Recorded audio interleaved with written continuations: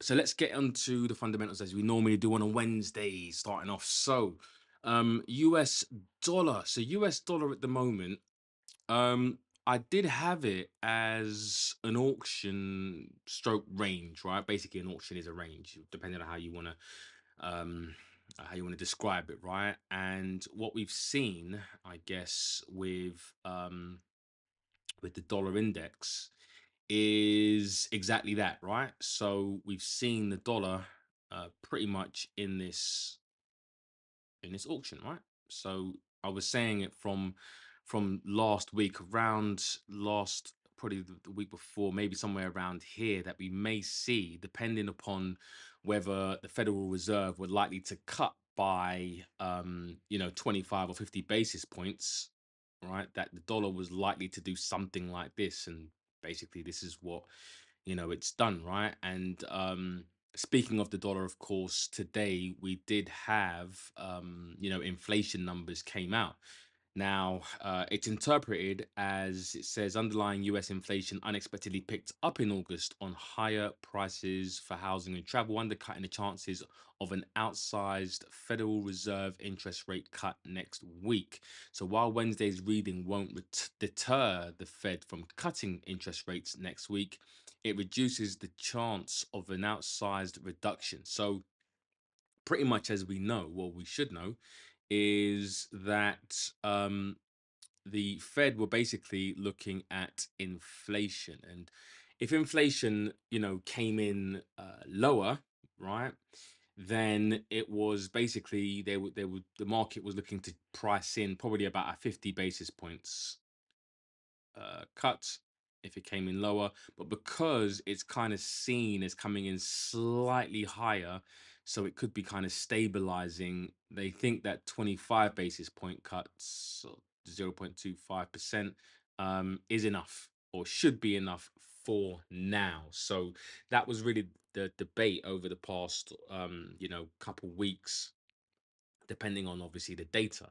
And so today's come out, which is, convincing the market that in fact the Fed is likely to cut by 25 basis points. And so while I don't expect the dollar to really kind of rally massively, I think definitely the downside for the dollar should be, limited, right? The downside should be kind of capped. Now, of course, that can change depending on what happens with data. There could be data that comes out, that kind of convinces the market that in fact maybe there might be some sort of soft landing, or economic news, jobs, employment data that might come out, which may start to convince the market that the US is entering into a recession sooner, right? And if that is the case, then of course, upside would definitely be a lot more limited. So we have downside limited, upside, capped.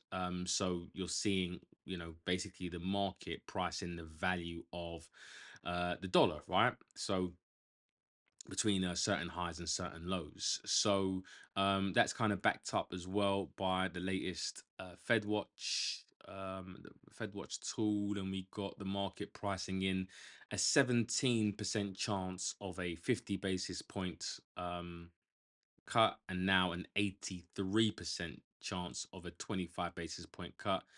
Yet yesterday it was 66%, 1 week ago it was 56%, and a month ago it was 49%. So you can see the odds of it increasing, and that, kind of aligns with, I guess, what we're seeing, on prices as well, right? So we saw a low, and then, this was, I think, the market pricing in potentially 50 basis points.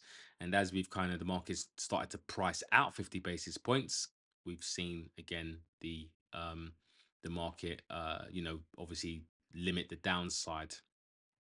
So for me, there are reasons to buy the dollar. You could, if you're, watching or following the elections closely. I know there was the debates last night, was last night in the UK, between Kamala Harris, sorry, and Donald Trump. And depending upon what the market kind of thinks in terms of who's likely to win, if Donald Trump wins, it's seen as actually a bit positive for the dollar. And it's not to say that it's going to be negative for the dollar if Kamala Harris wins, but it's just kind of seen as more positive for the US dollar due to, I think it's some trade negotiations. So if you go to the United States, what you'll see is there's, and by the way, you can also as well search. I definitely advise you guys to do searches, and that's the reason why I actually post a lot of the articles. Because I remember someone asking me, why do you post the articles? Why not just post the link? And one of the reasons actually is because if you type in, for example, Trump, you know, um, trade or whatever it is, it comes up with a whole load of articles within um, the within Discord, right? So you can kind of get to all the articles that you need to read about, Donald Trump, the Trump trade, or whether the US dollar is good for, the um, uh, Trump is good for the US dollar, right? So your own little, I guess, trading Google search, right? So, or Discord search. So it says here, analysts are saying that the dollar weakness that follows versus Trump versus Harris debate signals markets think Democrat contender won. Ultimately, this is because it says, but why is the market reacting this way? A first point to make is that Harris presidency is not an outright negative for the dollar. Rather, a Trump presidency is seen more supportive of the dollar. Ultimately, this is because Trump is seen as being far more hawkish on international trade, particularly with regards to China. So you can read the rest as well, but ultimately there are reasons to buy the dollar. So I still kind of stick. I will stick with the bias that we should probably remain in some sort of auction, meaning that you can sell at highs, buy at lows. The Trump trade, if of course Donald Trump starts to excel in the polls, then that would be positive for the dollar. I guess short-term positive for the dollar is also as well the recent 25 basis point expected cut, which is going to support the dollar for now, or at least limit any downsides. So again, the dollar is, I think, there you can find reasons to do either, right? And ultimately, this is just a synopsis. So I'll just read the rest of it, and then I'll move on to the New Zealand dollar. So it says here, while Wednesday's reading won't deter, yeah. So I read that. Even so, policymakers have made it clear that they're highly focused on softness in the labor market, which is more likely to drive policy discussions and decisions in the month ahead. Okay, so that's where the focus is now, right? And that's what I think I was saying before with regards to unemployment. Could be a driving factor of the dollar. So it says they'll also have more data to consider leading up to their November December meetings. Central bankers are increasingly paying attention to the labor side of their dual mandate amid emerging cracks in the labor job market. Sorry, hiring over the past 3 months is the lowest since mid 2020, while job openings declined and layoffs rose in July. Anecdotally, employers have also indicated they're becoming more selective in hiring, which with some cutting hours and leaving vacancies, sorry, unfilled. So the Fed do have a dual mandate, and a dual mandate is, most central banks pretty much have an inflation mandate to get inflation down to their 2% target.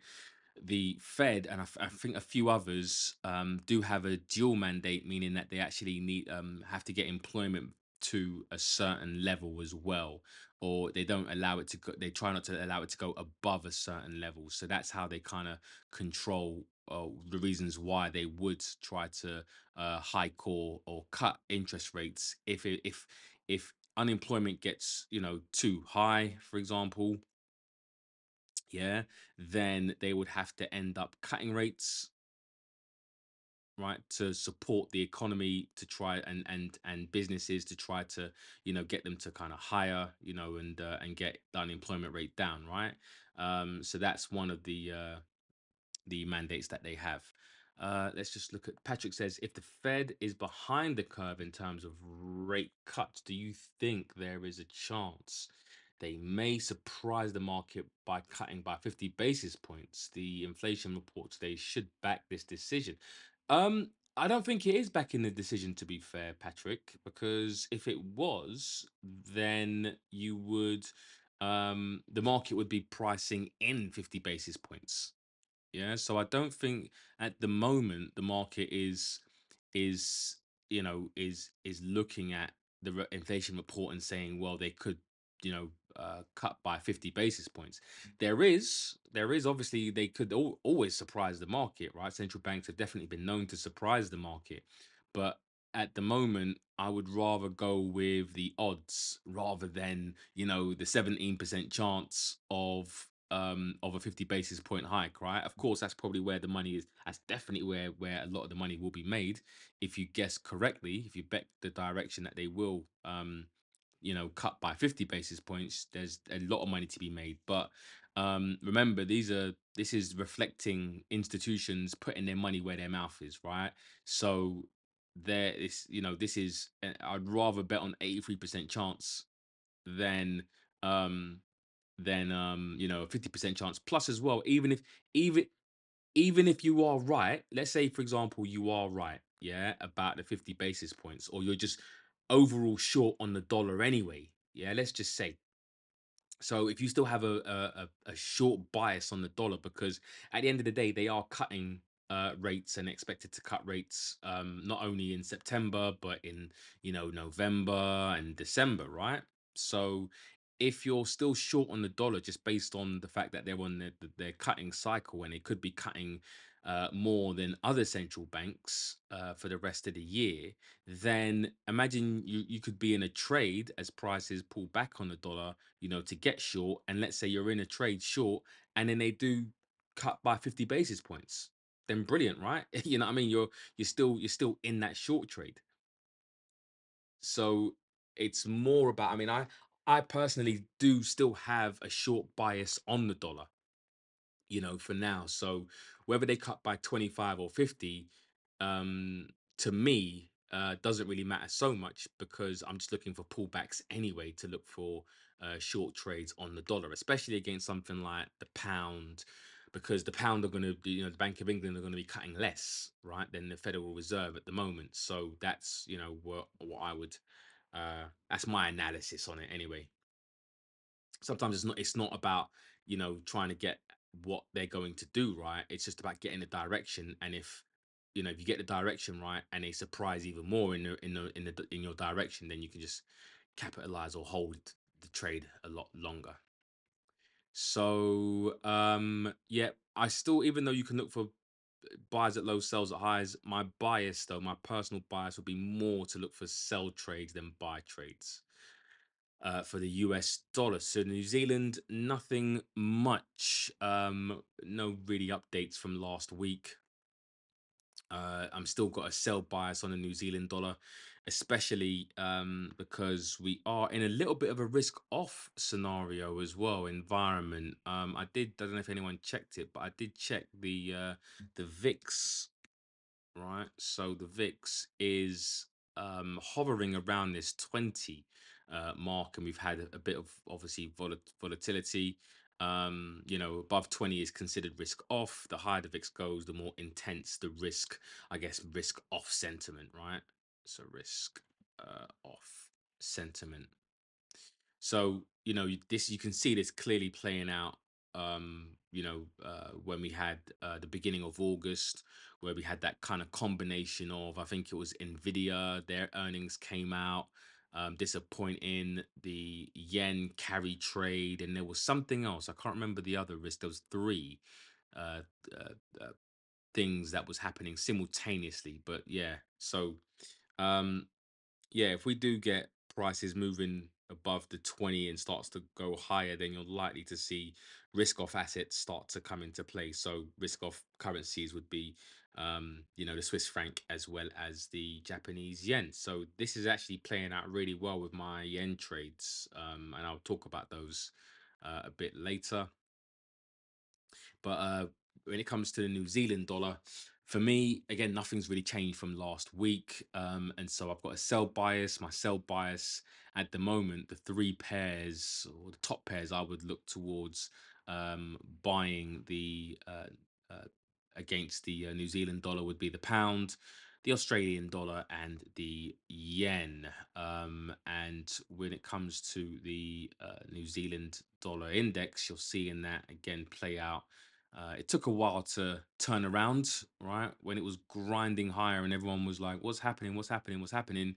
The fundamentals for the New Zealand dollar, weren't great, right? And we actually got a rate cut here. It was on the it was on this day, the 14th of August. There was actually a rate cut, right? And so whenever you get a rate cut and they're still on the cycle, anything moving higher should be seen as really expensive. And now we're getting back into this zone where prices really should be heading lower. So, yep, I think it cleared out a lot of traders over a couple of weeks, going higher, taking out liquidity and stops, right? And then came to really a nice area where prices have been traded before with a nice area of supply as well, right? And then obviously it's gone to the short side. So I would expect that to continue. And what's compounding it obviously is some risk off sentiment as well. So if you're in that New Zealand yen short from the last couple of weeks, you should be doing all right. Um, so yeah, continue shorts on the New Zealand, the Japanese yen. Again, I got a buy bias on that. Had a buy bias since they hiked rates. So pretty much when we did see the rate hike in August, that was really where I said, "Yep, I want to start to look for some long trades." So it was around here, wasn't it? This is where it started around the beginning of August.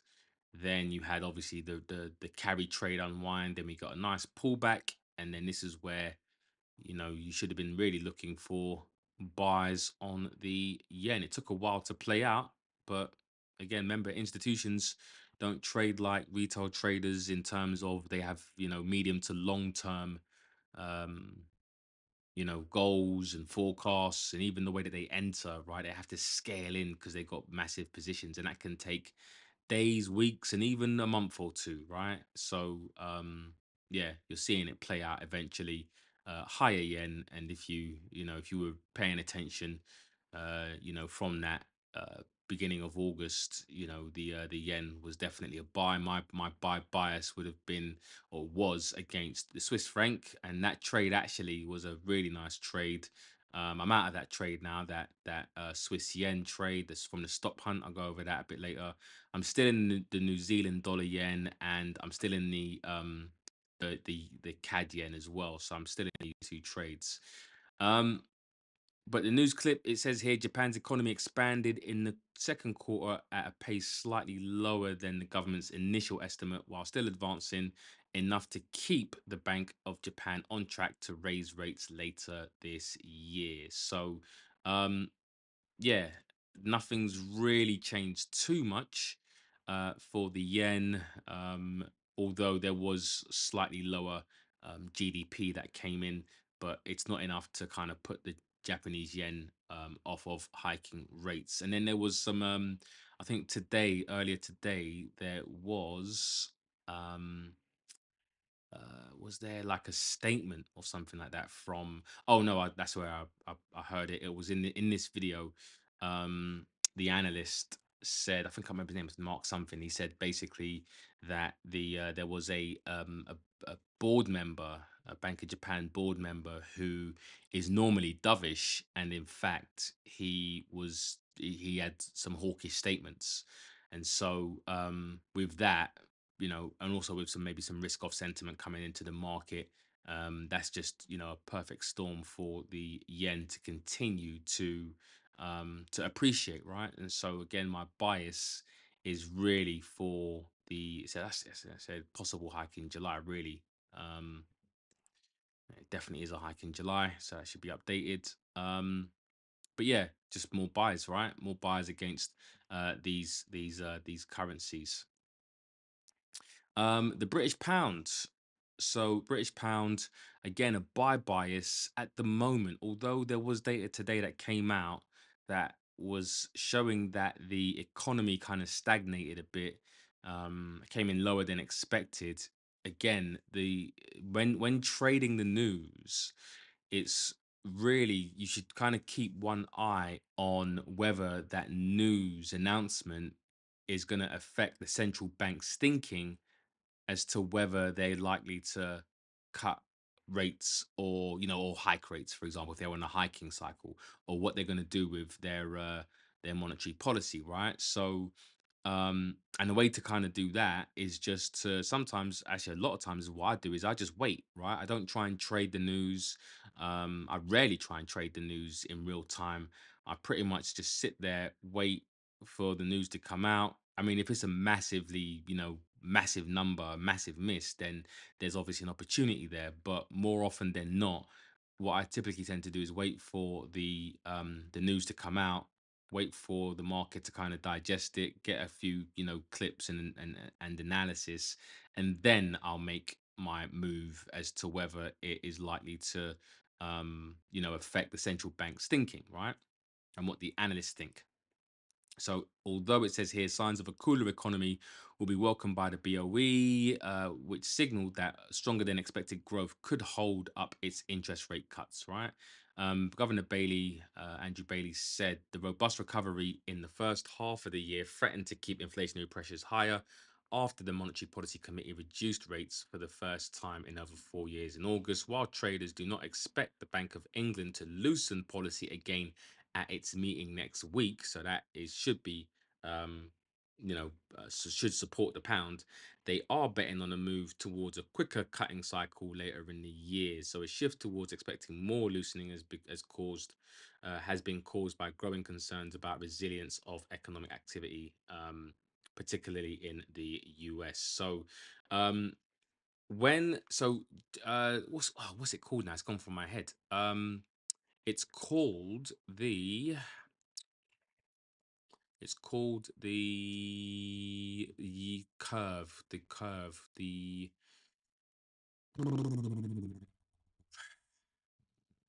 It's called Phillips curve, right? The Phillips curve basically talks about when unemployment is, it's the relationship between inflation and unemployment. So the reason why I'm mentioning this is because what the Bank of England want, and all central banks want, in fact, to get inflation down. Yeah, to get, oh, 1 second, let me get the right color pen. So to get inflation down, right, certain things have to happen. Or in fact, the way I'll explain it is this, right? So um, I spoke about this before. So you've got cycles, right, and these cycles all pretty much are in, synchronization to some degree, right? Of course it's not perfect, right? But imagine this is interest rates, right? That's the interest rate cycle. This one is the inflation cycle, and this is the GDP cycle, business cycle. Yeah, and they all should move together. When you have a contracting economy, you should have lower inflation, which then means that central banks should want to cut rates, obviously, if inflation is going below the 2% and the economy looks like it's going into a recession, right? So they all move together. Now, when it comes to unemployment, yeah, um, it says here inflation and unemployment typically have an inverse correlation, right? But the relationship is obviously a complex one. So, in times of low unemployment, employers typically need to pay higher wages to attract employees, and ultimately leading to rising wage inflation. So, low. So here's a question, right? So, when do we typically have low unemployment? During the contraction and recession phase of the economic cycle, or during the recovery, um, expansion phase of the economic cycle? So when do we typically have low unemployment? Patrick says booming expansion. Anyone else? Anyone else? Recovery too, yeah. Recovery too, right. Anyone else want to have a go? Anyone disagree with Patrick? Yeah, no, no. All right, no one's disagreeing with Patrick. Right, so Patrick is right. So if we normally have low unemployment, yeah, during the growth phase, yeah, of the economic cycle, then we typically as well should have rising inflation as well. Yeah. So low unemployment, yeah, employers need to pay higher wages, ultimately leading to rising wage inflation. So again, rising inflation. Yep. So inflation rises, that checks that out, right? And also as well, low unemployment during the growth phase of the economic cycle, that checks out. So if you need inflation to come down, yeah, if inflation is to come down, yeah, or let's say inflation is being stubborn, yeah, so inflation is coming down, but it's not quite coming down. As a central banker, what do you want to see happen in the economy? Do you want the economy to contract or do you want it to still grow?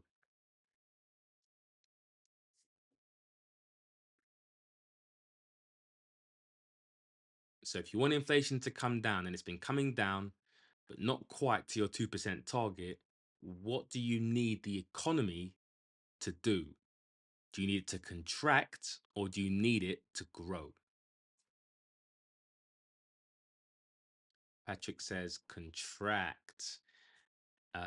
Jason says contract. So that exactly, that's exactly it, right? Everyone's on the ball, right? So you need it to contract. So if it's not contracting, yeah, if it's not contracting, and in fact it might be re-accelerating, yeah. Deirdre says contract, excellent, right? So if it's set, if the economy is not contracting, then the central bank have a bit of a problem, right? Exactly, Patrick, ahead of the curve, right? The inflation may go up. There you are, right?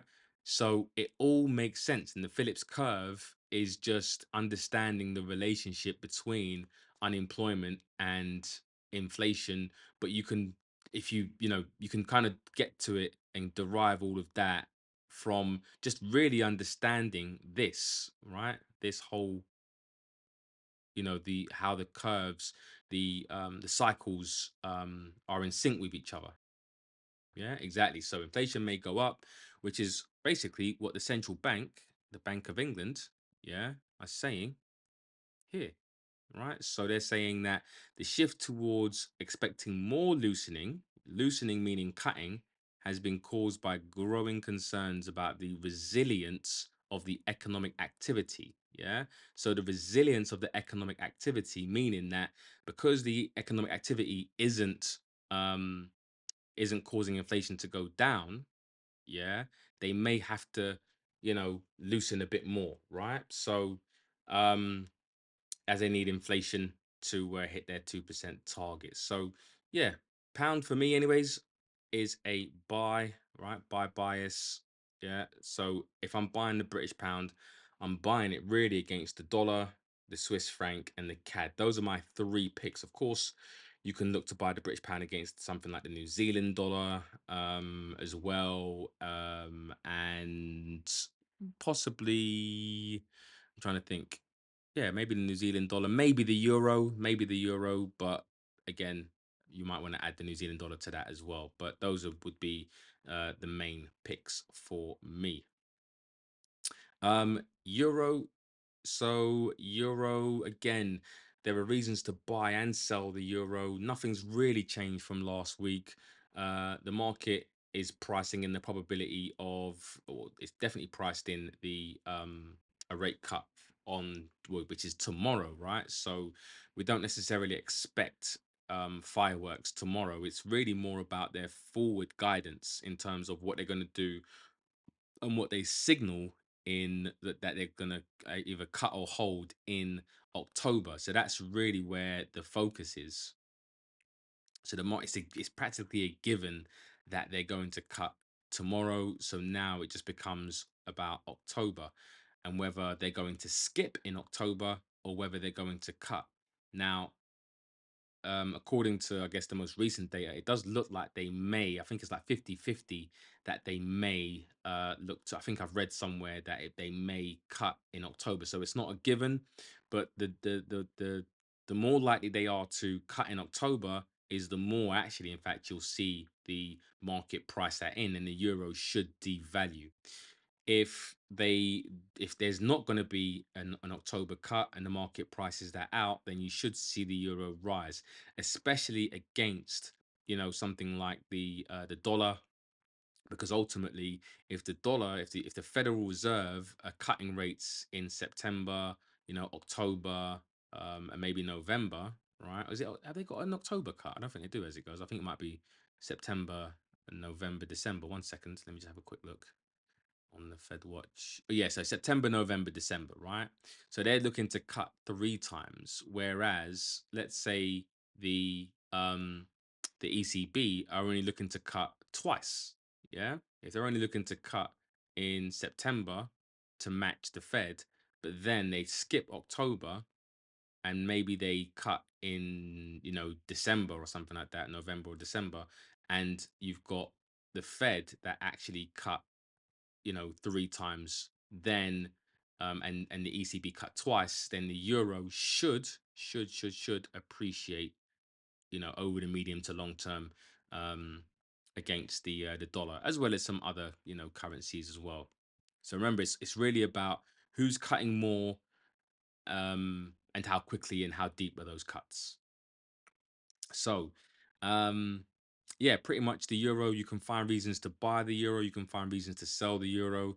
Um, my bias, though, I'm still a bit middle of the road. I would buy the euro against the dollar. I'm more probably bullish on the euro dollar. Um, but against something like, the yen or the pound or the Australian dollar, that it would be a sell, right? So um, that's where I am with the euro. Right, so the euro is that. The Swiss franc. So there was an interesting article as well in the Discord uh, uh, group, and I took some of the points from it, and it said here the Swiss franc's rally to the strongest level in almost a decade has raised the prospects of the first large interest rate cut by a major central bank this year. Right, so it's basically saying that they could cut by 50 basis points rather than 25, which is what everyone else has been doing. While economists forecast the Swiss National Bank will lower rates by another quarter point cut when it meets on the 26th of September, the probability of a half point reduction has been rising steadily. Market pricing now implies a roughly 1 in 3 chance, up from zero just a month ago. The franc's advance is cramping exports and lowering the price of imports at a time when inflation is already well within the S&B's target, right, and near a 3-year low. So, pretty much nearly every week I go over this, but I know we've got a few people who may be a bit new, or maybe they haven't watched some of the recent videos.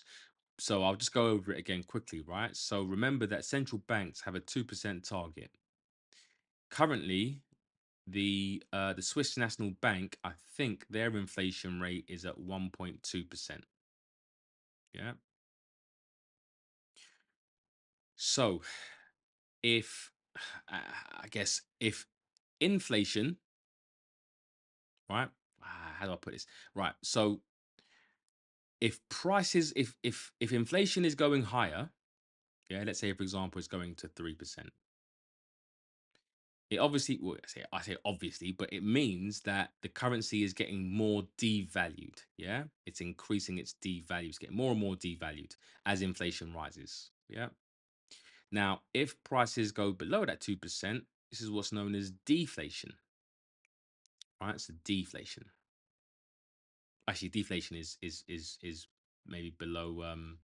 Technically it should be below zero, right? But let's say we're heading towards a more expensive currency, right? So when we start to hear deflation, yeah, and anything, minus, like -1 inflation, -2% inflation, that's known as deflation. So we're heading in this direction, right? So we're heading where disinflationary pressures, right? So in order to get when inflation, sorry, was above, well, inflation is really prices, but when inflation was above the 2% target and heading lower, right? In order to get inflation back to 2%, the central bank had to hike, correct? That's why we, last year, at the beginning of this year, we had, yeah, say beginning of this year, not too sure, can't remember now. But definitely last year they were hiking rates. Yeah, they hiked rates and they ended their hiking cycle end of last year, maybe beginning of this year, right? And then they started cutting rates because inflation was heading down to their 2% target, right? They were heading towards here. Now inflation is overshot. Yeah, it's overshot. And the reason why that is because remember, deflation is more about, is basically appreciation of a currency. Yeah. And so the currency's been appreciating. And so if the currency's been appreciating, it causes, inflation to go, lower and lower and lower. So in order to get um the currency to go back to their 2% target, yeah, if they hiked to get it to 2%, yeah, they have to actually do the opposite to get it back to 2%. They need it actually cheaper. Yeah, because it's getting too expensive. It's appreciating too much. And we know that cuts are designed to devalue or depreciate a currency. Devalue. Sorry about that. Right. So devalue a currency. That's what cuts are designed to do. So to counter currency appreciation, yeah, central banks have to cut. Now, the cut, whether it's 25 basis points or 50 basis points, right, will depend upon how much the currency is appreciating, yeah, in terms of deflation. Now, because we're overshooting and we've been on this lower trend, that's what this is saying. It's saying that the Swiss francs rally, yeah, appreciation to the strongest level in almost a decade has raised the prospect of the first large interest rate cut by a major central bank this year. First large 50 basis points. Yeah. Does that make sense, guys? Does that all make sense? Yep. Yep. Yep. Yep. No one left behind. I hope everyone understands that. Yep. Excellent. Excellent. Excellent. Right. Brilliant. So that's basically what this is saying, right? So while economists forecast the Swiss National Bank to lower rates by another quarter point, yeah, the probability of a half point reduction has been rising steadily. So the market understands this whole, you know, the whole mechanism and how inflation and deflation works with interest rates, right? So that's basically what it's saying. So the franc's advance is cramping exports and lowering the price of imports at a time when inflation is already well within the S&P's target and near a three-year low. Currency strategists at MUFG Bank, UBS Group AG, and Bank of America Corp say to further stem the currency's gains, policymakers should take more forceful action. Forceful action, 50 basis points. They're not afraid to surprise the market, said Derek Halpenny, head of FX research at MUFG Bank, and to shake FX, it's probably what's needed. So that's why it's happening. Digo, yes, you have a question. You can turn your mic on if you would like. Hello everyone, hope everyone is doing well. My question is the following. Swiss National Bank, they've been cutting interest rate. Even though they're cutting, the price still going up. Is that meaning that whatever is driving the price up is it look like it's stronger than the cut? That is a risk off scenario. That's what is Yes. so if they come to court to cut for 50%, and this the risk of is still remaining, it wouldn't be like pointless. Like meaning it would keep driving the price up, even though because they got Mm, it's a tough time. but the price still going up anyway. Right. I don't think it would drive it would drive it higher, right? Because remember, cuts the cuts the whole point in cuts is to try to devalue the currency, is to try to make the currency less attractive. Yeah. So think about it in terms of, of banks, right? If you're, you've got two banks that you could bank with. One is giving you an interest rate of, 2%, and another one is giving you an interest rate of 5%. You're going to go with the one that has 5%. Now imagine you're still on the fence. You're thinking, oh, maybe I should go with the one with 2%. Maybe they're offering, I don't know, a free account or whatever it is, right? Whereas the one with 5%, you've got to pay monthly for an account, right? But then you find out that the bank that's offering 2% is going to be cutting your interest rate to now 1.5%, right? It's going to make it even less attractive. You're not going to want to put your money in there, correct? Yes. And that's the aim of cuts. Cuts cuts don't automatically, and even though I've got the equal sign, right? It doesn't always equal devaluation, because there are other things going on. As you correctly said, we have risk events, right? So money can still flow into the Swiss National Bank and the Swiss currency in a risk off event, even though the central bank is cutting rates. Yeah, that scenario can definitely still happen if, there is a risk off scenario or risk off events that are driving um investors to, to put their money into safe havens. Because in a risk off environment, investors are not so much worried about their returns. They're more worried about their I guess keeping their money safe. Yeah, that's what they're more concerned with. Yeah. And in a risk on environment, that's when they're looking for returns. So, yes, maybe in the short term, while we do have risk off on a risk off environment, yeah, maybe the Swiss franc may start to still continue to rise, even though the central bank is cutting rates. But guess what's going to happen eventually?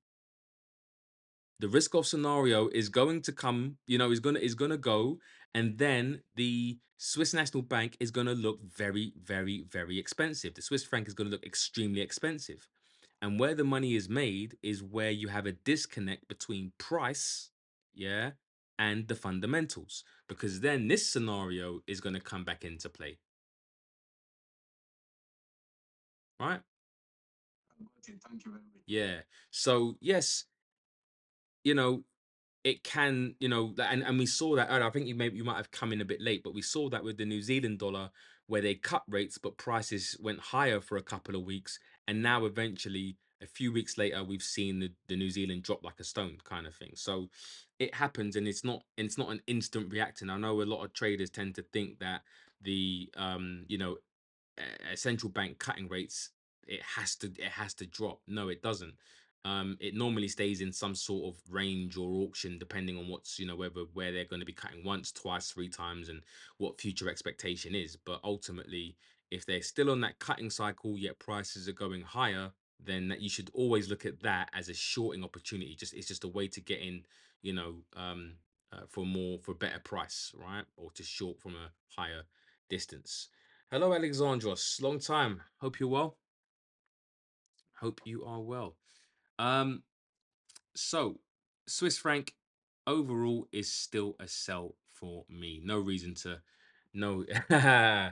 You're too kind. You're too kind, Alexandros.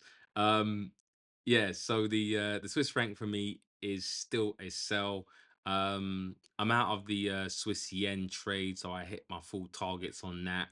Um, Swiss pound is something I'm looking at, and Aussie Swiss. I actually entered into that trade twice, and I'm gonna go over this trade because I made some profit earlier today, and then I've actually got back in. Matter of fact, on that trade, so I'll show you that as well.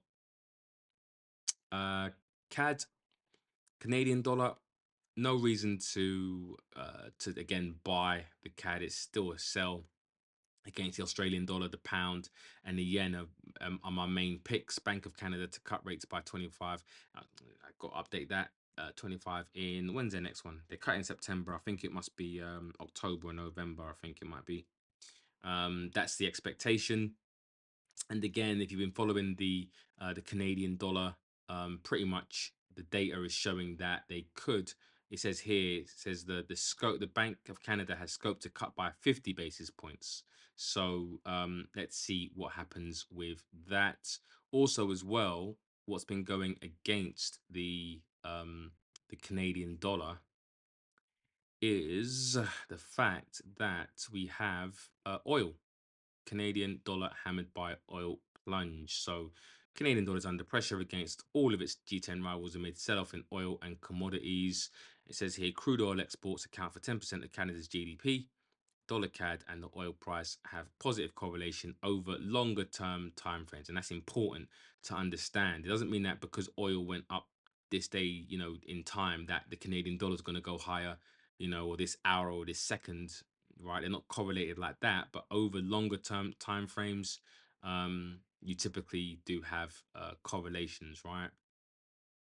So, so yeah, oil, and this is going down. It says the further plunge in oil to the price today was probably reflects price that OPEC revised down its 2024-2025 forecast for oil demand, mostly on the back of weaker demand from China. That is in line with earlier data out of China, which showed crude oil imports are down year over year, says Diana Lovenell, senior market economist at Capital Economics. So, I mean, even if it wasn't for that, the in terms of monetary policy, the Canadian dollar should still really be a buy. I'm sorry, a sell, because they are cutting rates more than um, other central banks, right?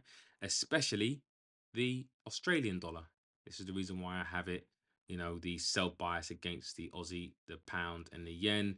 So the Australian dollar, again, nothing's really changed over the last months. I think we've had this buying the Australian dollar.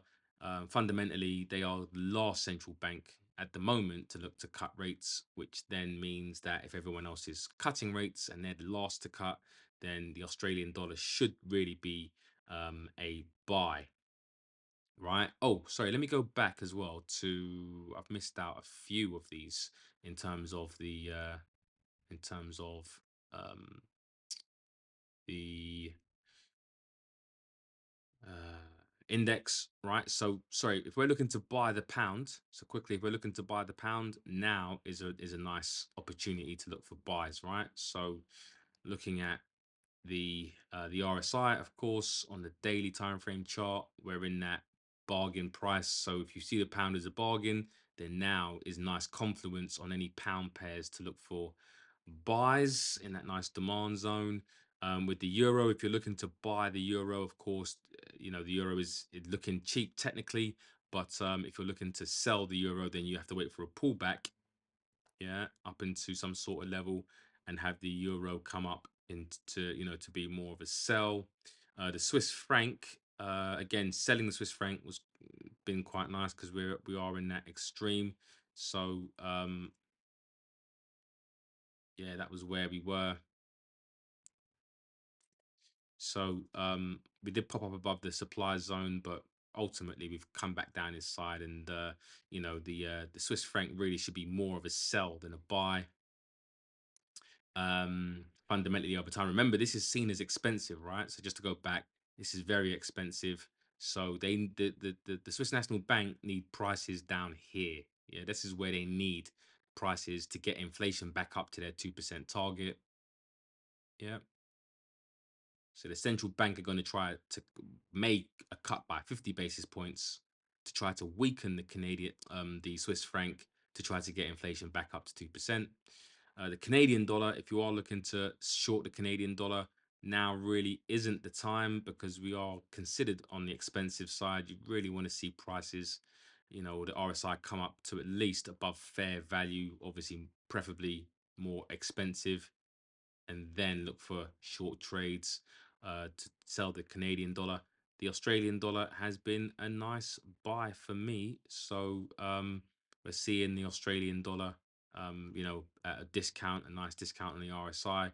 And so now, hopefully, if risk off doesn't affect the Australian dollar too much, then and we get back to some sort of normality, then I think the Australian dollar is an absolute bargain here, and I'm hoping that my Aussie trades will start to fly.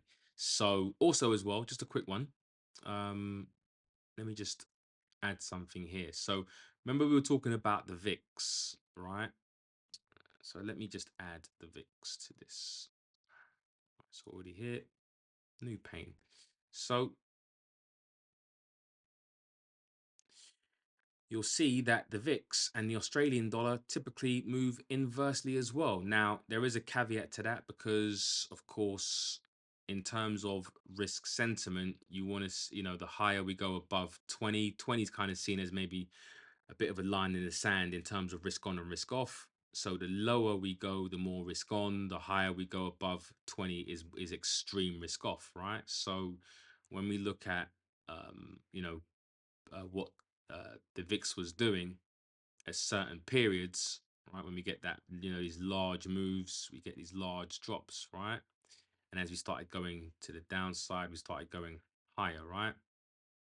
Now, of course, doesn't mean that because we got a massive pullback here that we were in risk off. It could just be the fact that the Australian dollar, in terms of monetary policy, was on the weaker side, right? So it's not 100%, correlated. But what you will see, if you notice overall, that when you get, these moves in volatility, these spikes in volatility, you can have both as well. Look at that. And we had prices go up, of course, never 100%. But when it started going to the downside, right, we got more upside. Yeah. So again, you can see it there. We got that period there, period here. So right now, don't want to keep going through them, but right now, of course, we got this spike in the VIX, this downward move here, and right now we are, I think we're probably just above that, and I'm hoping that if we can come down a bit, and the VIX can kind of trail off a bit, that this then should want to move higher. So let's see what happens. Let's see what happens there. Um, Let me see. Ruby One says was going. Uh, oh, you just popped in and popped out. All right, Alexander, just no worries. Take care. I'll have the recording out a bit later as well, so you can have a watch of that. Um, Sorry, Ruby One, you were talking about. Take care, mate. Take care. What what about the Australian dollars inflation? Where they going against? Right. And So what are they gonna do for that?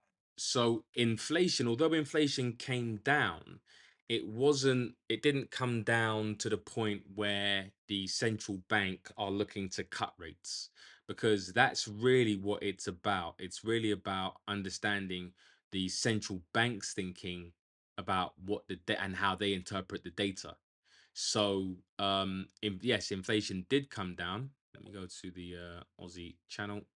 Right, I think where do we see inflation? It said here, inflation. I was Yeah, really looking at it because inflation was high. yeah, Like they wanted it to come down. yeah. Of course, yeah. So they've got a 2 to 3% target band, right? And really, the headline is inflation still remains above the RBA's comfort zone. So the RBA is likely to leave rates at 12-year highs this year. So although inflation is coming down, it's not enough to trigger the central bank, the RBA, to start cutting rates. That's really the main point. So if that's what the market thinks, or that they're not going to be cutting this year, they're probably going to eventually cut for sure. Because obviously you have a cycle, right? If you have rate hikes, eventually you're going to have rate cuts. But overall, for now, if they're seen as the last central bank to cut rates currently, why there's no need to second guess. You know what I mean? We might as well just keep buying the Australian dollar until maybe something changes, or until they catch up with cuts with other central banks. So right now what we're seeing this year in terms of monetary policy is one central bank is looking to hold rates until 2025, yeah, whereas other central banks are cutting rates. Some are going to be cutting once, some are going to be cutting twice, some are going to be cutting three times, some are going to be cutting by more than others. Do you know what I mean? In terms of maybe 50 basis points, some are going to be cutting by 25. But regardless of how you look at it, but these banks are actively trying to devalue their currency by cutting rates. Yeah. And the Central Bank of Australia, the RBA, are not. That's it. Okay. Yeah, that's it. That's it. That's it, Ruby one.